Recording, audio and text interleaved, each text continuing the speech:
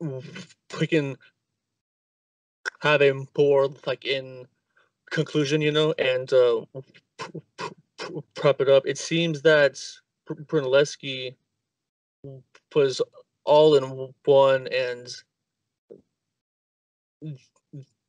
that sort of trajectory and path of designer and engineer really propelled, and it'll show evidence in next episode also put the devil in the White City and Burnham and Brute, and how Brute is really the construction and structural genius, and Burnham is that artistic eye, and seeing that balance, and um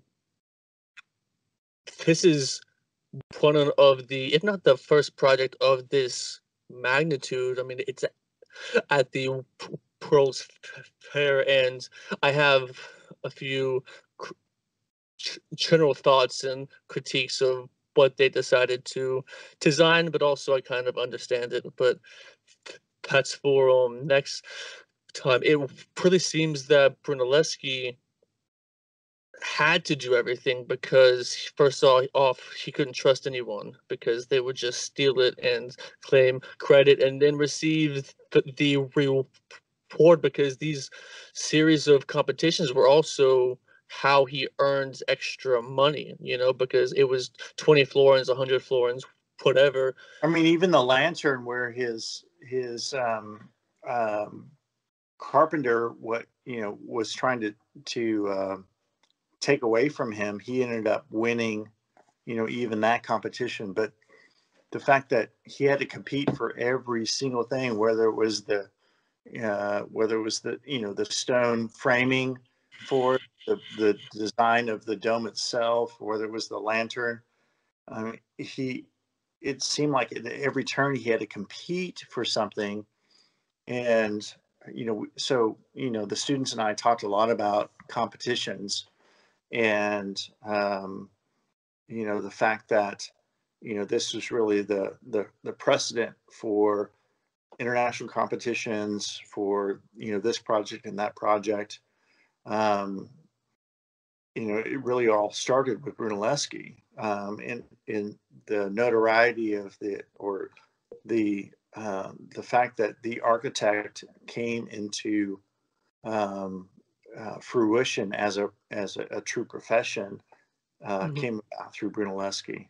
So, again, these were the kinds of conversations that we had with the students, and it was, all a pretty interesting, dialogue that we had with regard to,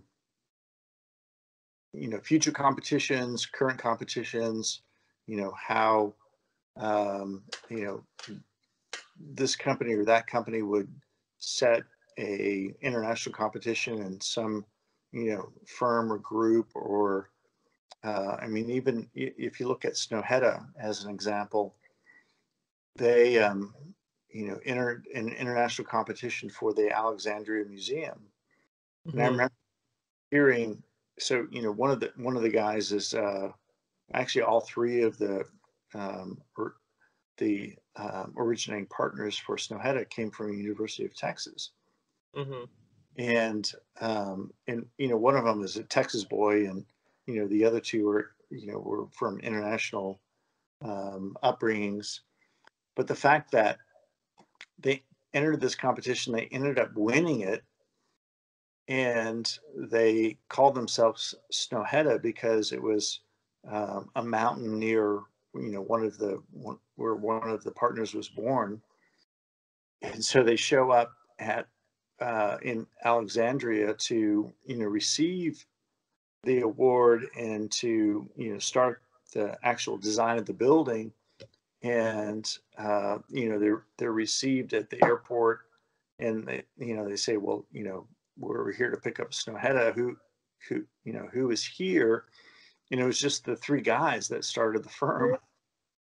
And they're like, oh yeah, we've got like 15 people down, back at our, office, and, Norway, and we're fine. And and they didn't know what the fuck they were doing, but the idea that they had created something that was truly unique for the Alexandria Museum, and they won an international competition. From that, they have propelled themselves to the international spotlight in the same way that Bjork Engels has. Uh, Exactly. uh, and so that is a way of truly distinguishing yourselves in architecture, is to win an international competition like that. So it was really interesting to hear the story of how they came about, the fact that they showed up to be picked up, and they asked them, well, how many people do you have in your office? And they were counting on their fingers. Well, we've got 15 people back at our office, but four of them are the UPS guys that show up to deliver this package. um, that was a way of them, you know, trying to legitimize what they've done. But it doesn't mean that the creativity is limited to a single individual, or that you can't carry out what you've created. And so you look at the competition that Brunelleschi did. Yes, he was an individual, and most of the competitions that are done today are accomplished by groups, or even small groups. That's fine, but that is a way to truly propel you into the international spotlight. And had Snohetta not won the Alexandria Library competition, they would be three guys from University of Texas that are, doing garage editions today. Yeah. S- So do you think that's still kind of the only way to hit that sort of notoriety? From an international point of view, absolutely. I mean, I think that if you want to put yourself on the international landscape, try winning an international competition will absolutely put you there. And so if you want to start to compete with people like Rem Koolhaas and Big, and others that are out there who are winning these works, winning an international competition that has some level of notoriety will put you on that landscape. So you've got to pull all the punches, go after a project like that, and win it. And once you do, then that starts to set you up for um, success on the international framework of projects. Because those sorts of open competitions seem like really the only way to get your stuff in front of people's eyes, because a lot of these decision makers that are the clients, they're real busy doing other things, like having the building built often isn't their only priority. Like they have other businesses or ventures or what have you. And it seems through that open competition. I mean, like at my old firm, it was like, no, we are not doing any paper projects at all, no competitions whatsoever. And I mean, like on one hand, that's very understandable, especially in certain niches, but especially if you're trying to do larger projects that you haven't done before, like you aren't going to have an an invite to bid, on any project that you've never even done before. It seems still like the only way. I mean, like today is a little different because you can get some social proof through social media, but still, these decision makers aren't the ones really following you. It's for the They're pub. they're not following you on social media. They're looking at the end result. And so I Exactly. really believe that if you want to be on the international landscape, to win an international competition is certainly a way to get there quickly. Otherwise, if you go out and start your own firm, you're going to be doing garage editions for the next 20 years of your life until you make that leap. Yeah, because it's seems it's just so expensive to build, and everyone wants to make sure you can do it, especially at cost and properly, so they don't have to tear it down or sue you later or get sued. Um, that's that's sort of barrier. Like you have to step up or take that leap. And it seems like through all the studying I've done of past major projects, a lot of them are, these open competitions, and they'll sift through all of them because they don't really want to turn anything down. I mean, Yeah, I mean, there are competitions that are out there for people who have done these kinds of projects before, but there are, as you said, open competitions for people who really have inventive and creative ideas. And that's the kind of competition that Snohetta did to win the Alexandria Library.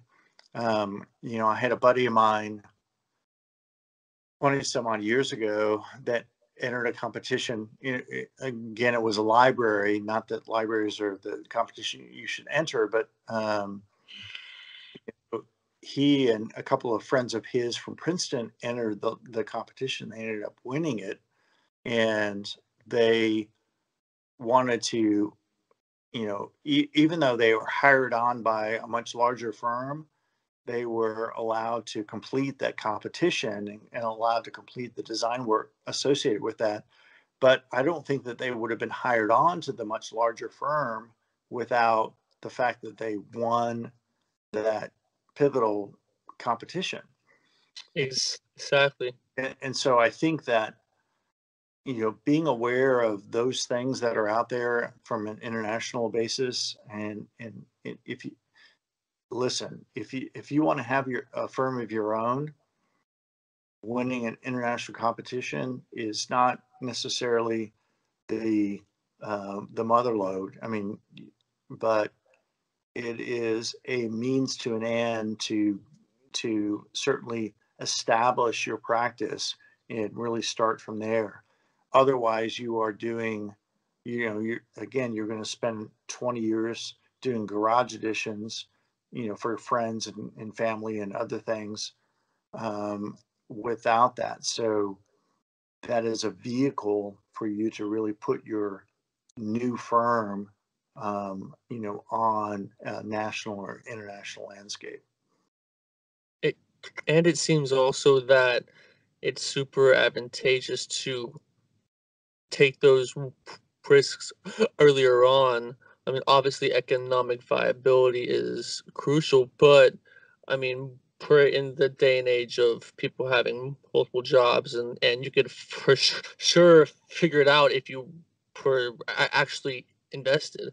And so it seems like the adage of casting out as wide of a net as possible and just never really throwing what's out there, and early on, and especially early on to try and gain that notoriety, because once you're already in that discussion of Big or Snohetta or Morphosis or whomever, and I d- don't even know if that real architecture is an ideal goal, but they're also just people too. It's not like there's some other insanely different human that only thinks I mean, it seems like there's a playing field out there as long as you don't limit all of the shots that you can potentially take. I mean, Steve Jobs is known for his comment that, everybody in the room is not necessarily smarter than you are. Um, and so it's really projecting yourself in a role that you can take advantage of a situation or a competition or an event. It doesn't mean that you're smarter than anybody else that competed for it, but the fact that you've competed for it and you've won puts you in the driver's seat to succeed in other areas. So if you truly want a practice of your own, that is an area, I mean, demonstrated by, Gilberti and Brunelleschi, that is an area, if a competition is out there, go for it. And if you have the right answer and you end up winning it, there are a whole host of firms and alliances that we can look back on that have great success stories based on one kind of almost freak accident of them winning a competition, right? Exactly. And then that comes back to that crucial question where you're really trying to investigate is when you have that blank page and it's for something, especially a competition that's being judged by others, like do you go the full Keating comparative route of finding everything out you can about the person who's judging you and then picking what they like? Or do you try and really study the case objectively and figure out what the best possible solution? Because a building is nothing more than solving a bunch of problems. I mean, shelter for one, but there's a bunch of program and economics and I mean, it all goes into any different type of building, just a certain different dynamics.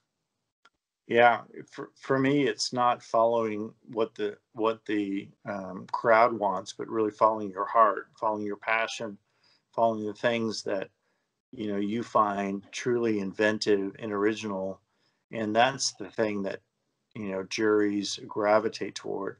I mean, I've sat on a lot of of juries for design awards and other kinds of things, and the the thing that appeals to me is the originality that comes out through the work, and where you're trying to do something unique. And so it's not following the crowd. It's not doing, not necessarily that Richard Keating is all bad, but it's not following the Richard Keating route. It's really following the Howard Rourke route, and it's not trying to be, I'm all alone. I'm doing it by myself. I'm going to be Brunelleschi, but it is following your individual passions and creating something that's truly unique. And also in very practical terms, it seems like knowing really where to stand your ground when things have to be cut because prices fluctuate, or who really knows what. And in that very difficulty of it being built, can you really be Brunelleschi? I am just really enjoying